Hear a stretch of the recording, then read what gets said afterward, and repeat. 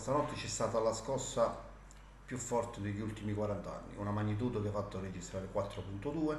Naturalmente mi sono attivato da subito insieme agli uffici comunali di protezione civile e vigili urbani. Abbiamo sollecitato anche l'intervento dei vigili del fuoco, che siamo intervenuti sul territorio. Abbiamo fatto un monitoraggio del territorio cercando di capire quali fossero le criticità. Tutt'oggi stiamo ancora continuando, ci arrivano segnalazioni, ma non ci sono criticità di danni sulle segnalazioni avvenute.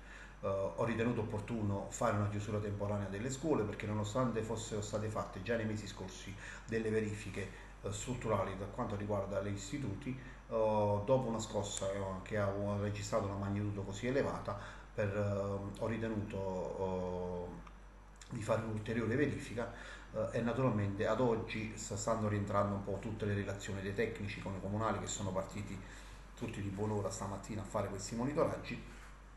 Stanno rientrando e non rilevano grosse criticità, quindi si va verso la riapertura domani delle scuole.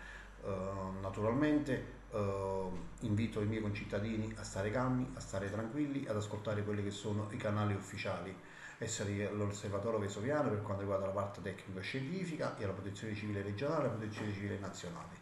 Insieme ci siamo sentiti più volte in giornata, stiamo collaborando in stretto contatto tra di noi, stiamo instaurando dei tavoli importanti, stiamo mettendo in campo tutte quelle attività che servono ad incrementare la resilienza del territorio, ma soprattutto sono volte alla mitigazione del rischio.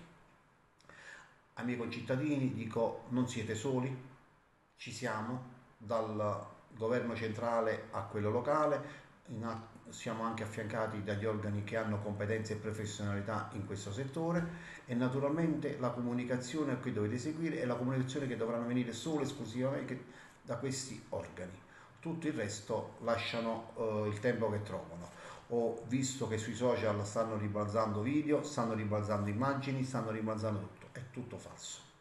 Le voci ufficiali sono quelle del sindaco, sono quelle dell'osservatorio vesoviano e quelle della protezione civile regionale e nazionale. Si sono attivati tutti, dal ministro Musumeci al governatore De Luca, al presidente della città metropolitana Manfredi, naturalmente, che mi hanno sentito. Lo stesso prefetto mi ha chiamato, la settimana prossima ci sarà una riunione in prefettura proprio per capire in che modo andare avanti, ma giusto rispetto alle modalità e alle tempistiche da conoscere rispetto alle attività che abbiamo intenzione di mettere in campo per la prevenzione di questo fenomeno, che è il fenomeno del bradisismo che accompagna la città di Pozzuoli da sempre.